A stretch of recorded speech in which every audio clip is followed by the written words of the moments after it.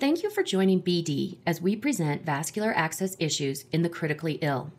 COVID-19 is changing how we approach care for the critically ill, and practices for obtaining vascular access can be on the forefront of clinical concerns. Today, we will dive into two recently published studies that question old practices and offer considerations for vascular access device use. Presenting is Dr. Marcia Ryder, an independent collaborative researcher and consultant in medical biofilm healthcare-related infections. She is also a nationally and internationally recognized expert in the use of management and vascular access devices. Dr. Ryder's extensive experience in nursing includes positions as clinical director of a special care unit and a cardiovascular thoracic unit, clinical nurse specialist in nutrition support, and director of nursing in home infusion. She has served as past president of the Association of Vascular Access, past chair of APIC's Scientific Research Council, former member of the FDA's Central Venous Catheter Working Group, and represented AVA on a technical advisory panel of the International Joint Commission CLABSI project. Dr. Ryder was honored as the recipient of the 2007 Educator of the Year Award by Infection Control Today and the 2017 Suzanne Herbst Award for Excellence in Vascular Access. She currently serves as the president of the AVA Foundation for Patient Safety. Following Dr. Ryder, Dr. Gregory Schears will present his recently published meta-analysis comparing peripherally inserted central catheters and centrally inserted central catheter complications.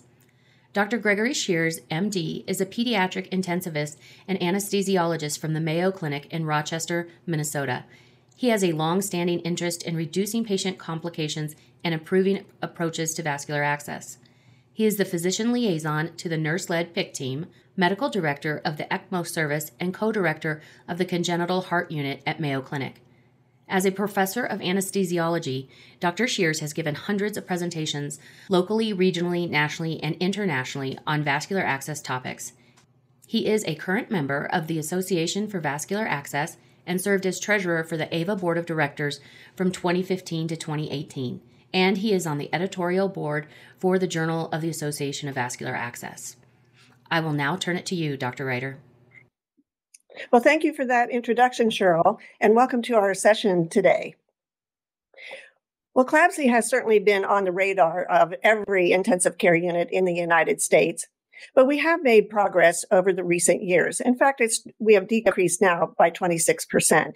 So how do we attest for that? Avoidance of central venous catheters could be one of those issues that accounts for some of this success, and the move to peripheral access devices, including the midline catheter. Well, a little bit of history on midlines. There were some reports of midlines prior to the 1990s, but it was primarily commercialized in the early 1990s. But by the mid-1990s, midlines fell out of grace due to the increased complication rates, in particular thrombosis and thrombophlebitis. But about 10 years later, they were reintroduced into practice. And part of this was due to the new technology of catheters, as well as the increased use of ultrasound for placement. Well, moving on then to a few years, changes in the infusion standards that supported the wider use of peripherals in relation to drug administration. And then by 2018, financial penalties surrounding CLABSIs further increased the midline utilization. Well, what were some of those changes in the drug parameters that have caused some controversy?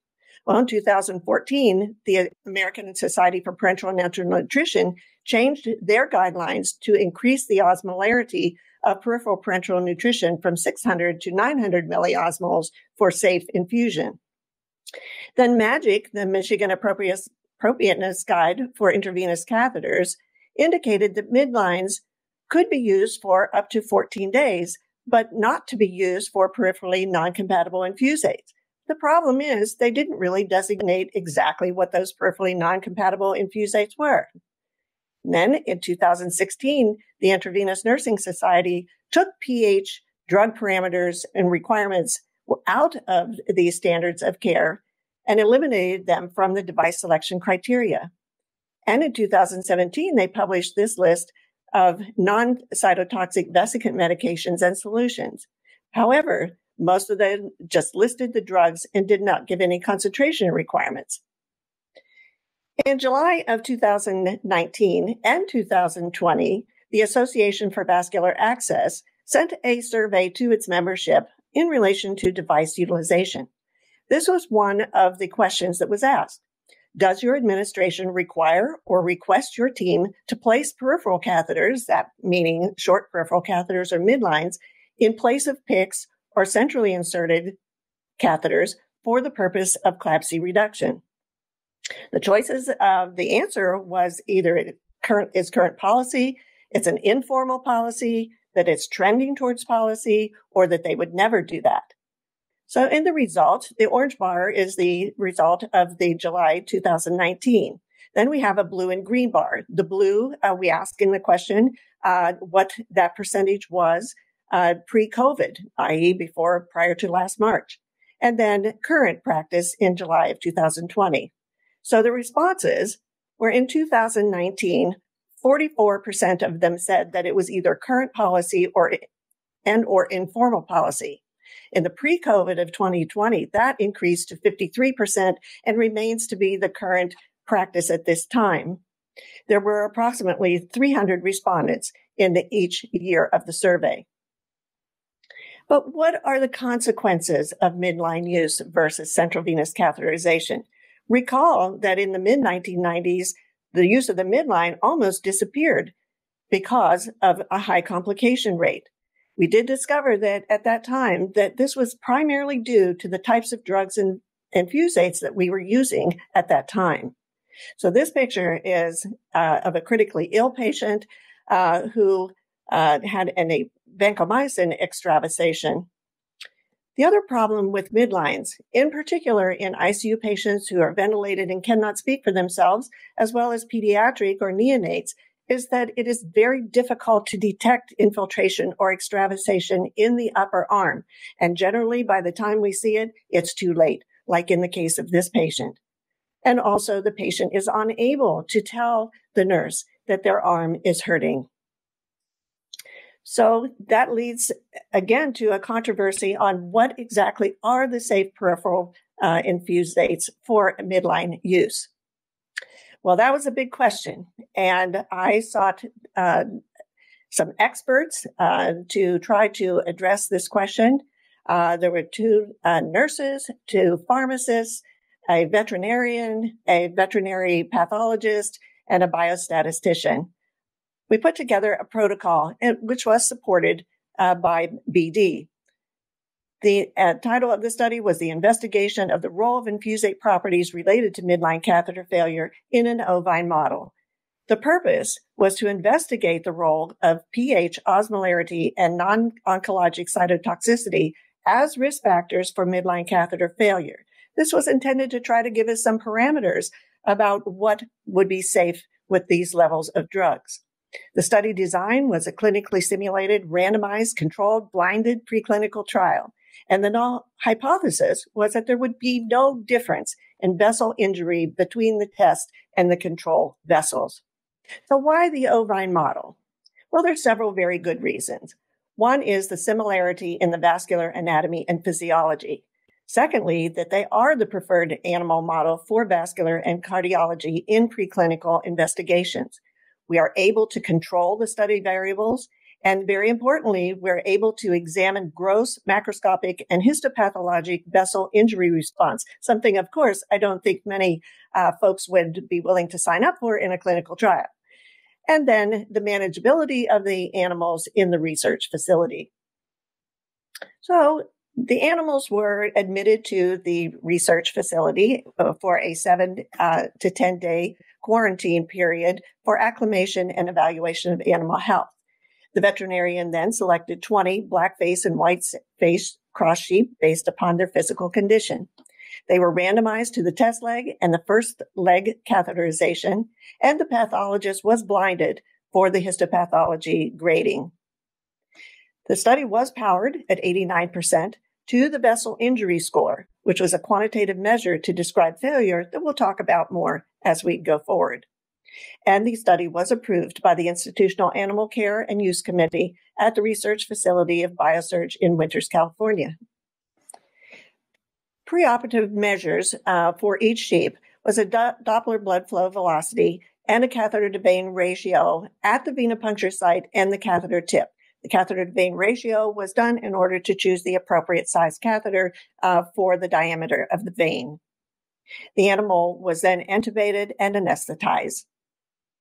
The legs were sheared, and then a chlorhexidine scrub and saline rinse was performed. This was repeated after the animal was transferred to the operating room, followed by a ChloraPrep skin prep.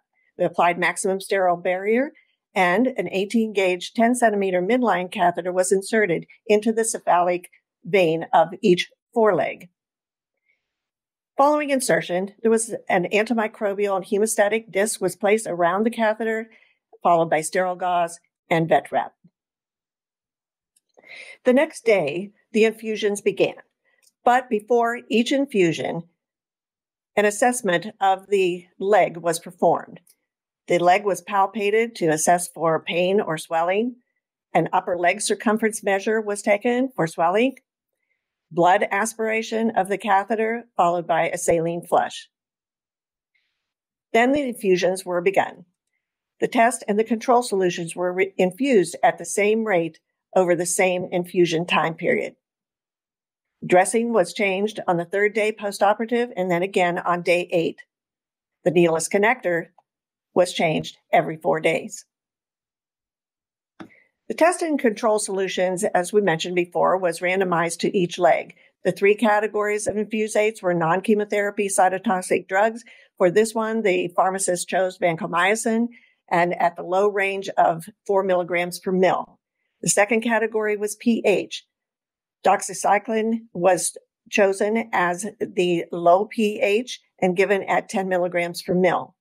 Osmolarity was a Clinomix solution that's currently used for parenteral nutrition, and the low range of 675 milliosmoles per liter. For the high range was vancomycin 10 milligrams per mil, acyclovir for the high pH of 11.06, and the Clinomix 930 milliosmoles per liter. So you can see in each group, the control received 0.9% normal saline at the same infusion rate as the test drug. So the endpoint criteria, or what was determined to be catheter failure, 14 days, which was the time period recommended for midline use by the MAGIC guidance document, or in terms of failure, swelling, which was determined by the upper leg circumference of greater than or equal to 1 centimeter over the baseline for 2 consecutive days. Pain, and we determined pain by the animal withdrawing or jerking its leg on infusion, flushing, or palpation of the catheterized vein, and was given a score of 0 to 3 and needed to have a score of 3 on 2 consecutive days.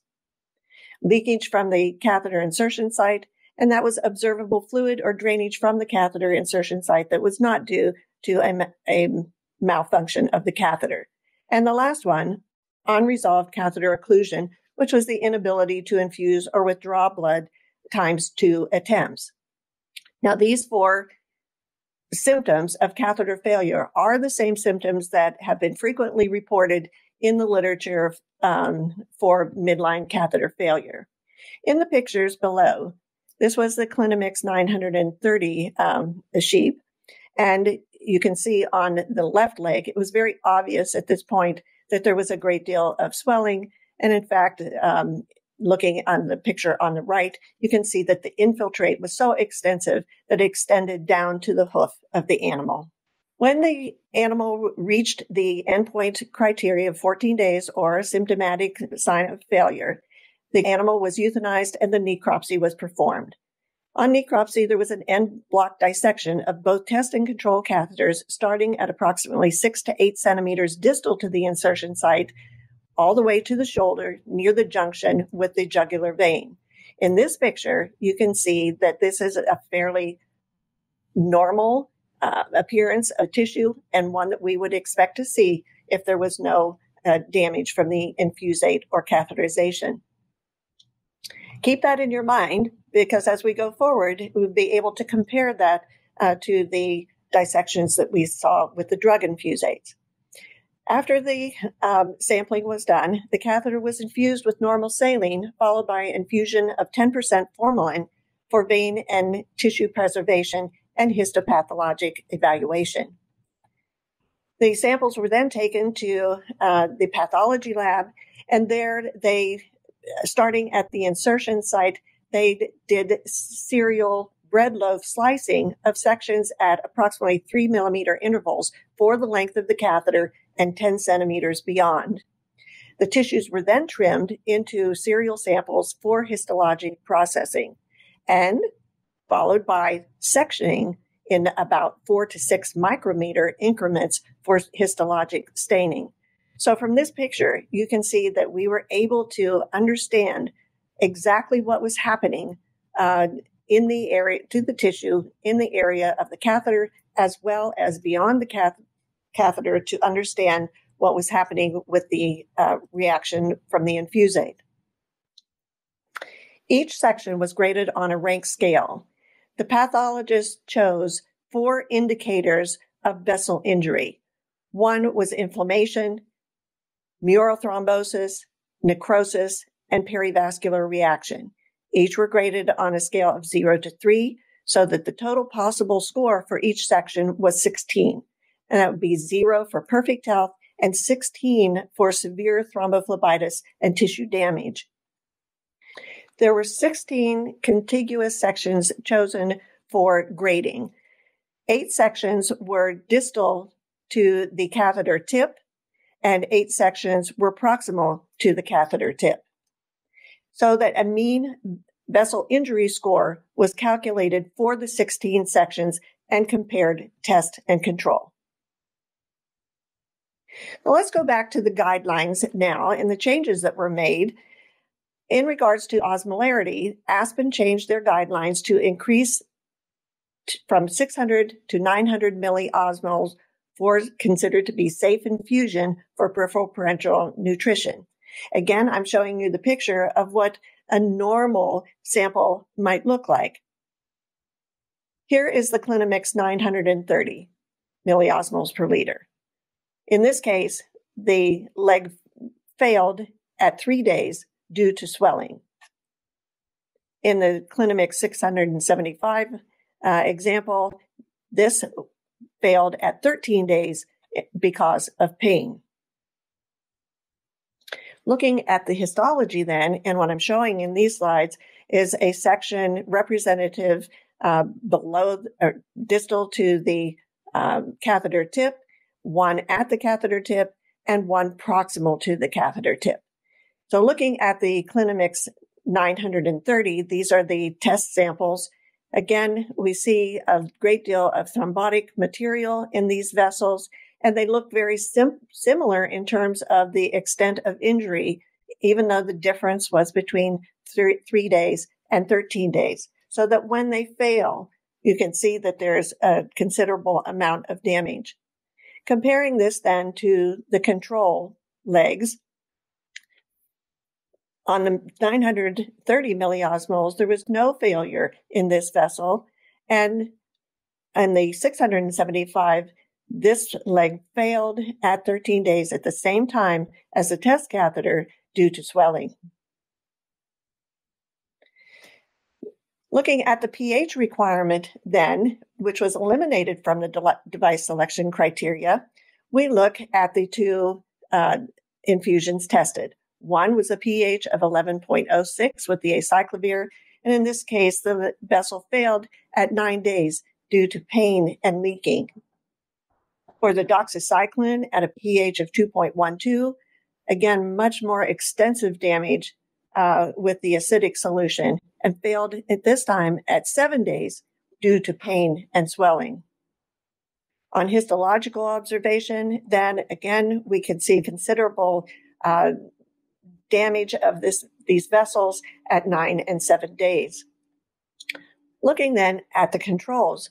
For the acyclovir control in this sheep, it also failed at 9 days, and this was very painful to this animal.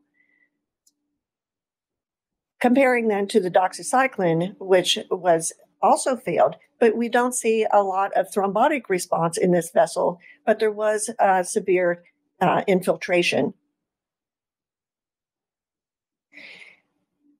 For the Intravenous Nursing Society, we talked about the vesicant list that they established in 2017. So they listed them under a red list and a yellow list. The red list being those that should never be infused peripherally, but the yellow list was one that you indicated to do with caution. But notice in all of these drugs that they did not give a dose range. So let's see how that works out. So here is the vancomycin 4 milligrams. Now, it made it to the 14 days as MAGIC would suggest would be safe. However, it did fail on day 14. And again, you can see the considerable amount of extravasation, and the symptom for failure was pain. Compare this then to the vancomycin 10 milligrams that failed at 1 week rather than 14 days, again with very extensive damage seen to the tissue and severe extravasation. And of course, this sheep exhibited both pain and swelling.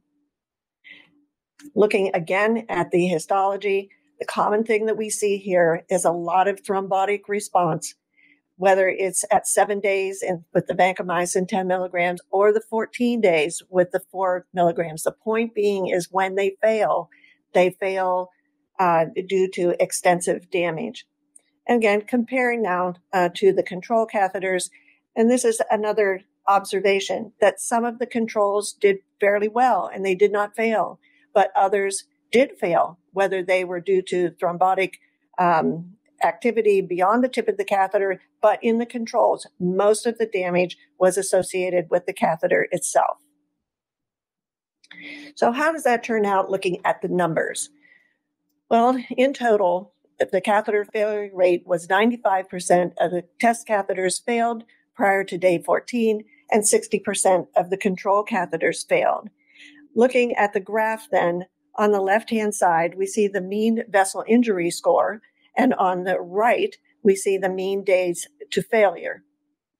So the blue bar represents the control catheter, the orange, the test catheter, and the days to failure are in the green and yellow bars.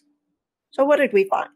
We found that of the 6 groups, 2 of those were not statistically significantly different between the test and control catheters. But interestingly, if you look at the acyclovir VIS score, was almost the same as the VIS score for the vancomycin 4 milligrams. So again, this is indicating the difference between the test and controls, but in almost all cases, there was a lot of damage and a high VIS score in all of the categories.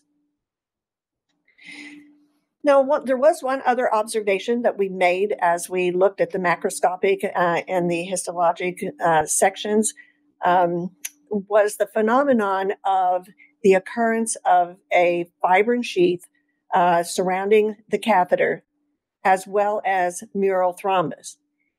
When the mural thrombus and the fibrin sheath were large enough that they come in contact with one another, they became one solid thrombus within the vessel.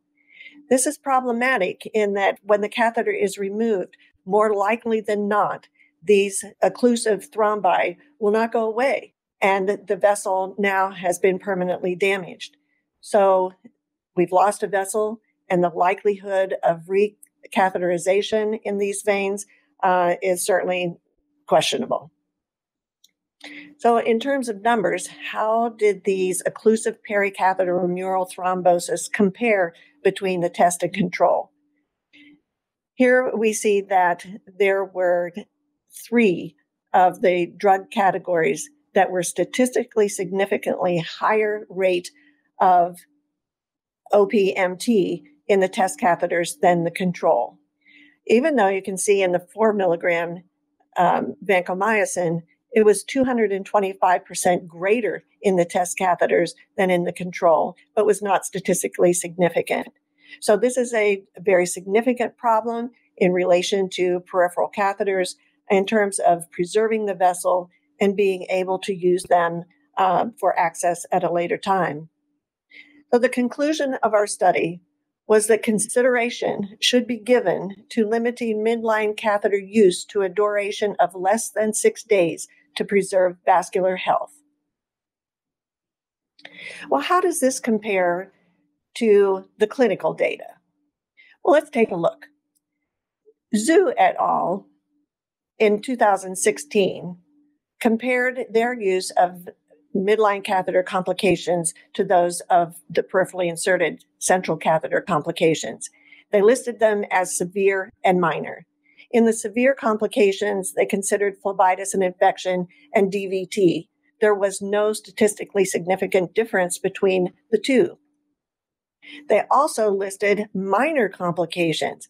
Notice what they are: pain, non-patent, leaking, and edema. These were exactly the same four measures that we used for failure. What they have to understand here is that these are symptoms. They are not complications. They are symptoms of venous and catheter-related thrombosis. And there was a statistically significant difference in the midline catheter and the PIC. When they looked at total complications for minor and severe, there was statistically significant difference between the midline and the PIC, with the midline at a much higher rate. I was really intrigued when I saw the conclusion by these authors when they stated that midline catheters are an acceptable alternative modality to PIC use to reduce CLABSIs, despite the potential increase in non-severe complications reported herein. This is what is very concerning, in that these are not minor complications. They are signs of vessel damage. Dr. Ball also looked at differences in outcomes with the midline catheter and the PIC catheter. When he looked at the thrombosis rate, both DVT and SVT, there was a statistically significant difference between the PIC and the midline. There was no difference in the incidence of pulmonary embolism between the two, and very interestingly looked at events contralateral to the side of the midline or the PIC, and found that there was no difference in DVT or SVT on the contralateral side. This is a very interesting observation, and one that has been cited in other papers in the literature, a finding of contralateral or distant events when there is a catheterized vessel. We did see a very high incidence of failure in the controlled catheters receiving normal saline, and we believe that there may be some issue here as well, a failure related to a catheterized vein on the contralateral side. A very interesting observation. And a third one, looking at infection, which is the whole reason why we as clinicians seem to feel that we can use peripheral catheters in place of central venous catheters to avoid infection.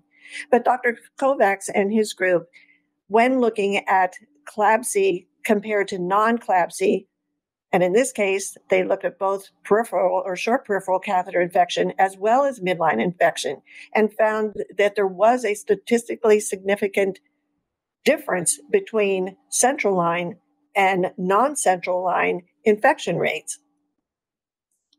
In addition, unlike many papers, they looked at metastatic infection, comparing central catheters to non-central catheters. And here you can see in terms of complicated bacteremia, septic thrombophlebitis, and so forth, that there were statistically significant differences in the occurrence of these events in the non-central catheters. Also notice the mortality. No difference in mortality rates between the two. Well, that's the data. So what else do we see from observing the experience of vascular access specialists? So we're now back to the AVA survey that we did in 2019 and 2020. These results are from the 2020 survey. The question was, how often is your recommendation for a PIC or central line as the optimal device for the patient's therapy not followed due to CLABSI risk? 55% of the specialists said sometimes or frequently, and 45% seldom or never. Second question, has the administrative policy to use PVADs for the purpose of CLABSI reduction impacted your ability to provide the optimal device and the best outcome for the patient? 71% of the specialists said yes or sometimes, and only 29% said no. What percent of patients that you see would you classify as DIVA? That is difficult intravenous access. The mean was 64%. This is telling us that by exhausting peripheral veins, that we are losing the ability to catheterize these patients and ultimately will only have the choice of central venous catheterization, even if it's for drugs or treatment that doesn't warrant a central line. And the last question here, what percent of patients are you unable to insert a PVAD or PICC due to repeated PVAD placements? 60% of the respondents said 25% of the time. This really gives us pause to try to understand exactly what we are doing by utilizing peripheral devices in place of central catheters when they are indicated. So what is the patient's experience with these kinds of catheters? Well, this is a picture of a complication that was cited by a patient on Facebook. She says in her post, I told my nurse I want to talk to the doctor, and she checked for blood return, and there is none. She said the doctor said that they are aware and want to see if Tylenol helps. If it doesn't, then they will come and see me. I'm so frustrated. It's nothing but I told you so's to these doctors. It makes them look so pathetic. I've been going through this stuff longer than some of them have been doctors. And now I want to share an email that I received last June from a vascular access specialist appealing their case in regard to midline. It started with, hello, Dr. Ryder. I would like to promote the institution of a midline program at my hospital, but am having a hard time transitioning from the 2011 INS standards of practice concerning what can be infused via midline catheter to the INS standards in 2016, which basically throws all 2011 standards regarding pH and osmolarity out of the window. We currently place over 1,000 ultrasound-guided IVs per month to avoid the placement of central lines. It's been great for the reduction of CLABSI, but the peripheral veins are burnt up to the point that I'm ready to hand in my resignation. I doubt midlines will work at this point anyways, because the hemodilution is now lost due to the thrombosis of all the forearm veins bilateral. So basically, we have only postponed the inevitable. These patients could have had a warranted PICC line for infusions, in many cases for over a month, of irritants recommended to be infused via central line. Now they aren't even a candidate for that, and on the next admission, they will be needing a tunneled chest line. It has gotten so bad that many of our dialysis patients' legs veins are being used for routine IV access per physician order. It is a shame that it has come to this, but I don't know what else to do. Patients are being hurt to avoid CLABSI, and vascular access is such an unimportant piece of our hospital that nobody seems to care. At first, I thought they were great to have for the patient to minimize venipuncture and preserve veins, but it has turned out to be just the opposite. They claim to be preserving dialysis patients' veins by placing ultrasound-guided PIVs in every vessel until there's nothing left and all vessels are thrombosed. They would have been better off just placing the PICC. What else can I do? If the practice doesn't change, it's just going to get worse. Anyway, if you consider sending me more information on your midline study, it would be greatly appreciated. I would share too that I communicated with him and sent him a copy of the research paper and asked him how things were going. And sadly, he said, nothing has changed. So what are the takeaways? First, drug properties and the duration of therapy are significant factors in the device selection process. Peripheral vascular access device use in place of PICCs or central lines when indicated is not an appropriate choice for CLABSI aversion. We must rely on vascular access specialists and teams to select the best choice for the best outcome and the least risk for patient harm. And lastly, vessel preservation is a major patient safety concern beyond the ICU. I thank you for being with us today.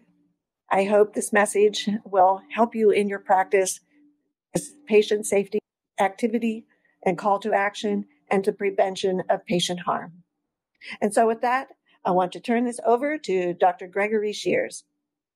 Hi, everyone, and thank you very much, Marcia, for an excellent presentation. So for my part of this, I wanted to talk to you a little bit about why I performed this meta-analysis. So why was there really a need for it? There were some meta-analyses around this same topic a number of years ago that were completely inconsistent with what my recent clinical experience has been, and also some recent literature that were more focused on current best practice. And the other thing that really bothered me about these meta-analyses were that there was a disproportionate focus on some outcomes like deep venous thrombosis, which I was a little bit surprised by. We've known for a long time that there's an association of DVT with catheters in general, regardless of the type. And what surprised me was that it seems like most people didn't know about that, number one. And they also weren't aware of the relationship, the causal relationship of how these occurred.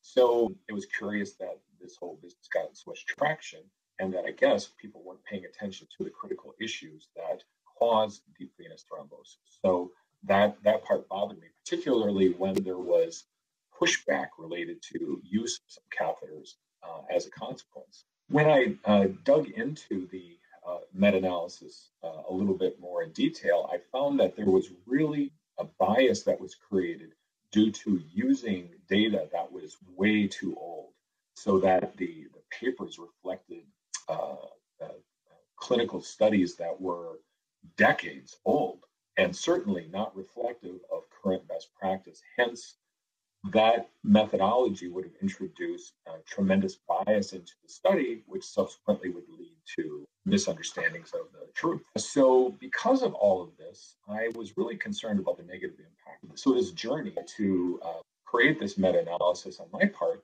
was a long one. It took some time as I was grumbling about, oh boy, people are really being informed incorrectly and leading them down a pathway of making bad decisions regarding device choices. So for me, I'm a clinician 75% of the time at least.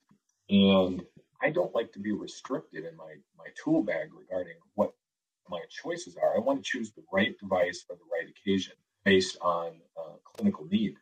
And when I start to see guidelines coming out that are incorrectly biasing people a certain way, I really worry that people are going to make bad choices for patients. Now, those of us that live and breathe this stuff are paying attention to the data. We come up with our own evaluation and we can make good choices. But most people don't have time for that. There's so much information out there in all respects, and we often focus in our areas of interest. So, and people often drift towards guidelines because they want to know, they want a helper, because they can't read all of this stuff. So I was really worried about the negative impact of this misleading information. And so I asked the question, would a more recent literature evaluation lead to more appropriate and correct guidance and information on this topic? So that was the genesis of this meta-analysis. And so I performed this meta-analysis using the same technique that the prior meta-analysis from these same two topics was performed. It's a standardized research tool called PRISMA, and it's a preferred reporting items for systemic reviews and meta-analysis.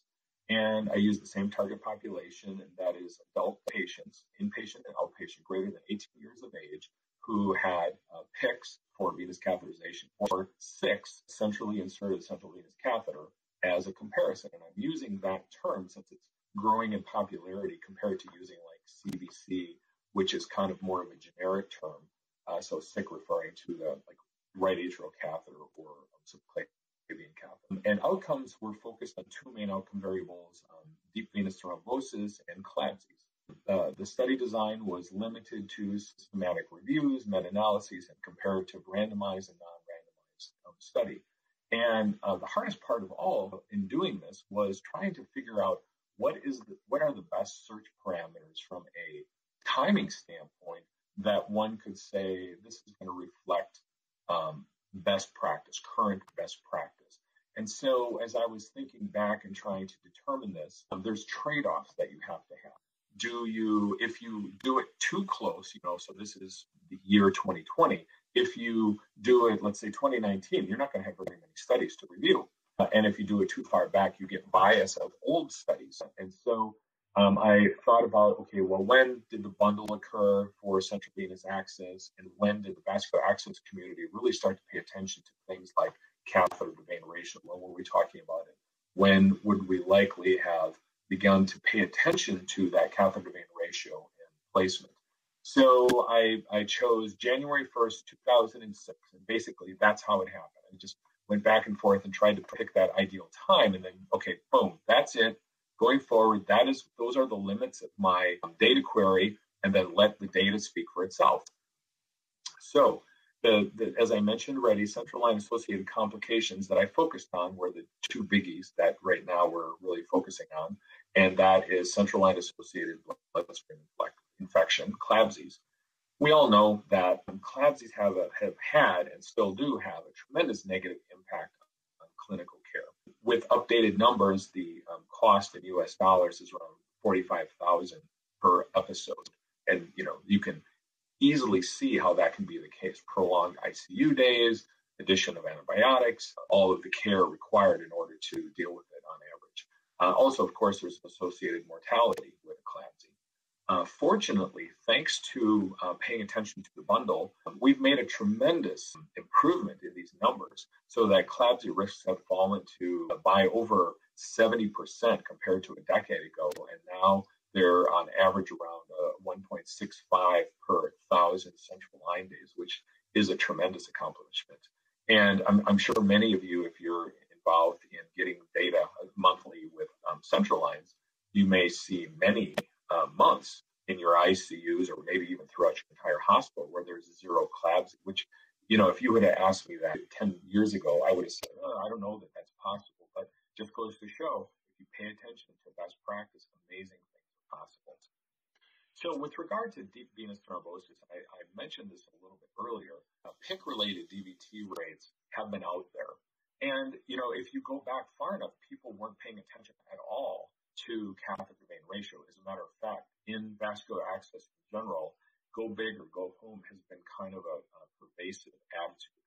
And now with contemporary thought, this is wrong. We have to think more about venous preservation. We have to think about depletion that occurs by using oversized catheters.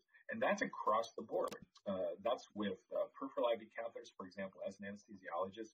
My first go-to catheter in an adult is no longer a 20 or an 18 gauge. It's a 22 gauge, a long 22 gauge. Why? Because I would like my patients to leave with veins intact and that I'm not thrombosing off veins. Now, if I have to do a big case, I don't care if it's in the ICU or the OR, I'm going to put in larger catheters to ensure that I can resuscitate them, give them higher volume fluids, large volumes of blood, that sort of thing. But on a percentile basis, that's a really low percentage of patients. The vast majority that just need fluid resuscitation or slower infusion of blood or whatever can get away with much smaller catheters. So we have to change this conversation and the attitude that it's not macho to place oversized catheters. What is smart is to give a smaller catheter and let a patient leave the hospital with veins intact, or to have a management strategy to allow for venous preservation, whatever that is. So the idea that the PICC-related DVT rates were previously so high is largely based upon people not paying attention to this issue of catheter to vein ratio. And in recent years, more than a decade now, people have been beginning to really pay attention to this, at least in the vascular access circles. And also manufacturers have paid attention to this and have made products that are so much better thanks to material science. So they can make smaller catheters catheters that can perform the same flow characteristics of the larger catheter because the materials are stronger and the lumens, though are the same or maybe larger, the external size of the catheter is smaller. So you can accomplish a similar or identical clinical treatment with smaller catheters because of the thinner walls of the catheters. Just like with CLABSI reduction, when people have paid attention to this issue of catheter vein ratio and with material science improvement of catheters, the DVT rates with PICC catheters has dropped significantly. So again, we see a parallel here. People are paying attention to the issue, and with best practice, there's a reduction in the frequency. So again, that's why I reacted as I did to this older meta-analysis that grouped all prior studies. And first of all, I have to say my hat's off to this group. They're an amazing group that has done a lot of research, and that's a very hard thing to do. What I reacted to and continue to react to is this providing potentially inaccurate information by including old studies. And on the second line here, you can see that within this meta-analysis, studies were included as far back as 1926. And it also lacked a comprehensive consideration of factors beyond catheter type that can influence a meta-analysis. So if you take an evaluation, a meta-analysis, which people regard as the highest level of scientific inquiry, and the next thing right below that is prospective randomized trial. If you take this, but you create a bias in your data, your end output, your results are going to be biased and hence give incorrect information for things like the guidelines, such as the MAGIC guidelines. So this meta-analysis directly influenced these guidelines, which could again lead clinicians that don't pay attention to the details down the wrong pathway and force them to make incorrect decisions for patients. So here's the title of my meta-analysis. Peripherally inserted central catheters inserted with current best practice have a low deep vein thrombosis and central line associated bloodstream infection risk compared with centrally inserted central catheters, a contemporary meta-analysis. So again, the purpose of this meta-analysis was to provide a comprehensive comparison of current PICC and SICC use in terms of CLABSI risk and patient-centered outcomes. And as I said before, I used exactly the same methodology as that prior meta-analysis, but I looked at contemporary data starting from 2006. And I was pretty certain where this was going to go because of a recent internal study at Mayo that was done by some of my colleagues. I wasn't involved in it at all, but they used recent best practice compared to groups that had comparable, very good outcomes. So the meta-analysis outcome studies, as I said before, included the two big variables, CLABSI, central line associated bloodstream infection, and deep venous thrombosis. I also looked at some subgroup analysis to try to get some more information related to things that might contribute to this. So you'll see that in just a little bit. So my meta-analysis showed a 48% decrease in CLABSI risk with patients that had PICCs compared to SICCs. Well, how can that be? That seems, pretty dramatic and remarkable. And I think that different reasons for that. One is that, as I mentioned before, the limits of my assessment were from 2006 to 2018. And if you remember, in 2006, nurses, PICC nurses were way ahead of physicians on a percentile basis regarding best practice for insertion. Nurses have been leading with providing best practice bundles, even before bundles existed, in terms of doing maximum sterile barrier and really being very meticulous about insertions. Physicians, I think, were a little bit slower to get on board with these best practices, but with time, education, more information about the bundle, CMS penalties, we've kind of gotten on board and drifted closer to what's considered to be current best practice. I say all this because PICCs and SICCs, when you think about from a material standpoint and other things, they're very similar and they're used under similar circumstances.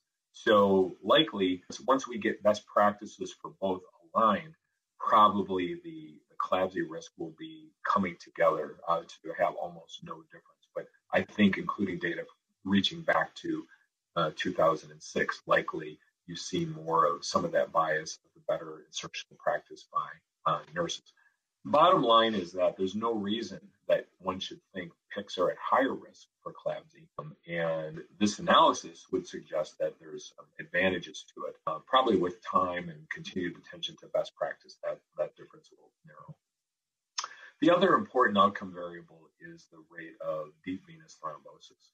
So if you look at, as I looked at the data associated with smaller French-sized PICCs, there was actually no difference or even a lower risk of DVT with the PICCs compared to 6. So people that were on board with using 4 French PICC catheters, be they single or double lumen, had a very low rate of symptomatic or asymptomatic DVT. If patients had larger French-sized PICCs, there was an increased likelihood of having a DVT. So this shouldn't, again, surprise anyone. If people are paying attention to best practice and using the smallest possible PICC catheter French size, they are going to have a significantly lower risk of thrombosis. And if you choose a larger one for a given vein, you're going to have an increased likelihood of a DVT. So this study supports the fact that if you're paying attention to current best practice and placing the smallest French size you can, you're going to bias towards a very low risk of DVT. Thank goodness material science has improved, as I mentioned before, because we can do things with a 4 French double that 10 years ago we would be doing with, let's say, a 5 French double. So we should always keep this in mind, use the smallest catheter available. And the other thing I've noticed within our practice is that if you set up your order sets so that the default setting is the smaller French catheters, you're more apt to get that as an order if that is a problem within your system. Certainly it was within ours initially, because it takes a long time for the information to filter through to people that aren't focused on a given area like vascular access. They don't realize catheter materials have improved so much and that you can now have thinner walled catheters that can accomplish the same thing that these larger catheters used to accomplish. So all important things to pay attention to and within your practice to help clinicians make the right choices if you're not the ones that are there to help them to make the choice. So we did a number of subgroup analyses as part of our results, and some interesting findings came from that. One is that dedicated PICC teams were associated with higher first insertion success rates and lower rates of complications. If you pay attention at all to the medical literature, this should be no surprise.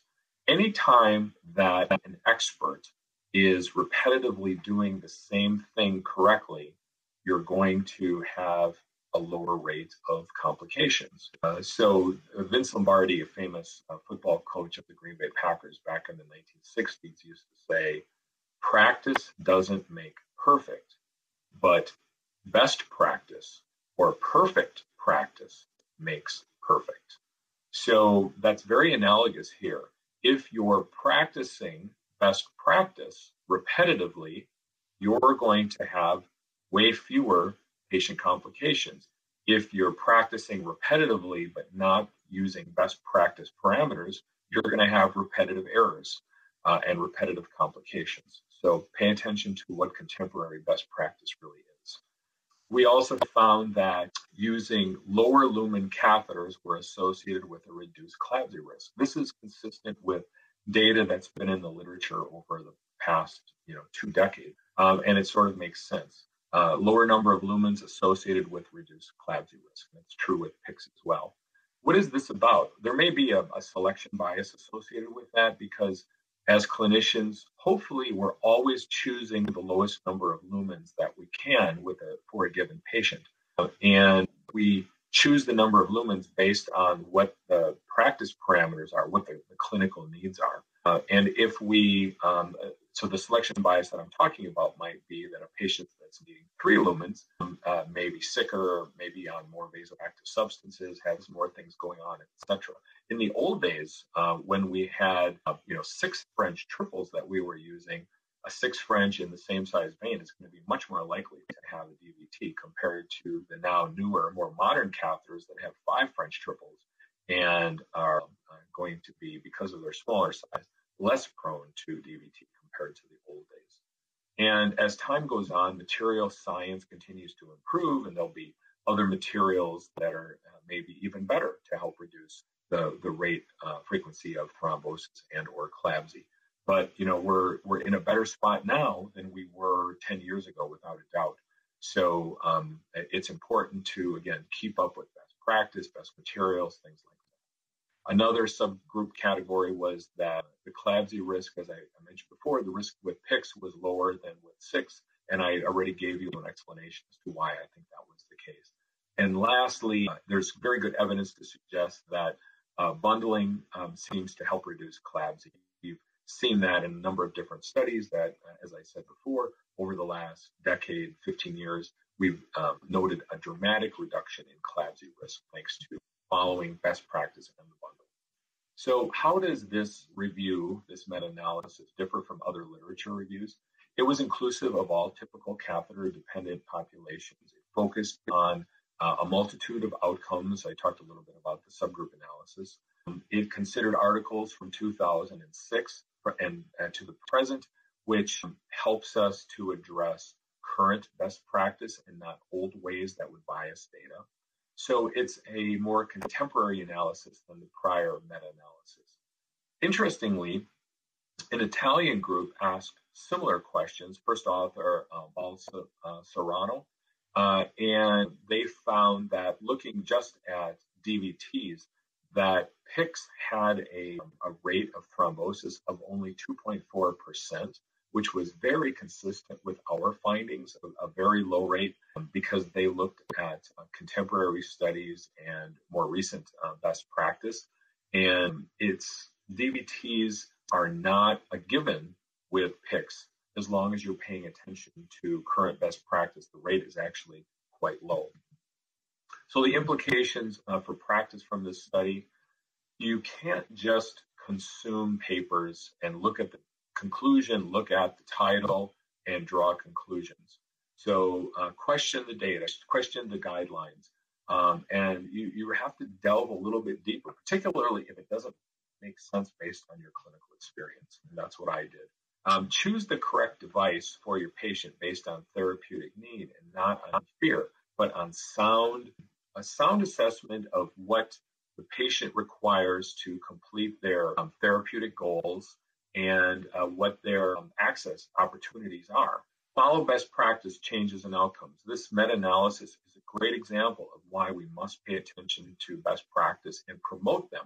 Not everybody has the time or the interest to pay attention to this. So within our own practices, within our hospitals or other communities, we have to be champions regarding what best practice is.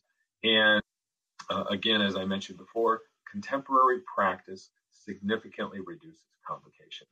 So let's try to be on board with that and do those the best that we can.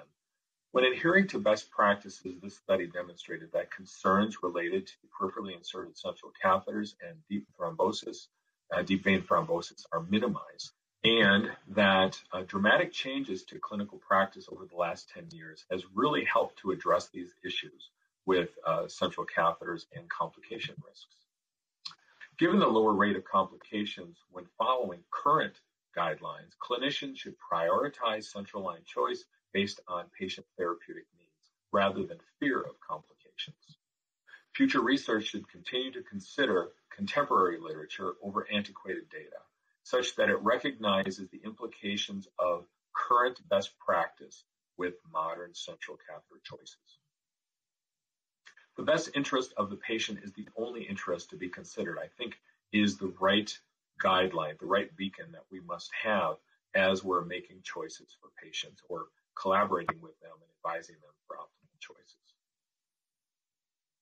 Well, I'd like to thank you all for tuning in and listening to this webinar.